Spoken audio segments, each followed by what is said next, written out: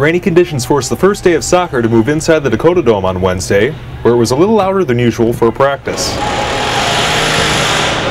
The sounds of the new bleachers being built could have been a bit distracting, but it didn't sour a good start to the soccer season, according to head coach Mandy Green. Great energy. Of course, everybody's excited to be back. A little chaotic, first time, everybody's high energy, kind of all over the place. The team worked mostly on defending a technique on its first day back and ended practice with a short scrimmage.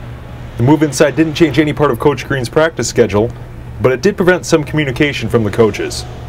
It was hard to make a lot of coaching points in here because of all the noise, but we did a lot of individual foundational, let's build a good foundation with our individual defending, and then we built it up to a little team defending.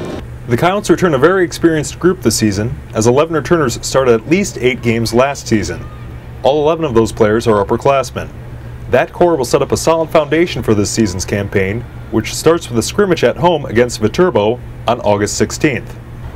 After one practice, Coach Green already sees the progress another year of work and another year of birthdays has had on this team.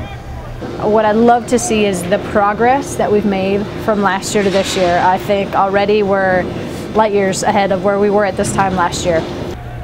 The Coyotes will start the regular season on August 22nd at home against Northern State. For GoYotes.com, I'm Jared Tell.